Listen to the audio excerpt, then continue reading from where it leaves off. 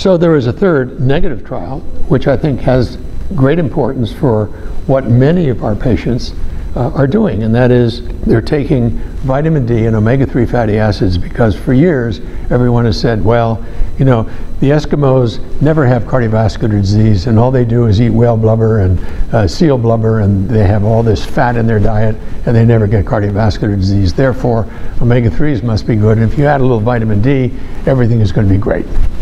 The answer is there's now a trial that has randomized vitamin D plus omega-3 fatty acids supplementation against placebo, and big surprise, there's no difference in the outcomes. Candidly, I'm not surprised that there's no difference.